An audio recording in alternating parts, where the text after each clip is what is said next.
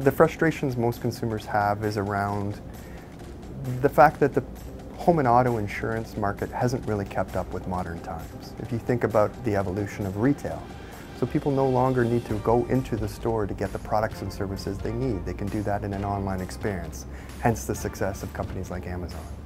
And if you relate that to financial services, again, we've seen an evolution in many of the other types of financial services, whether that's banking with companies like Tangerine, where you can take a picture of your check and deposit it versus having to go into a bank machine, let alone into the bank itself.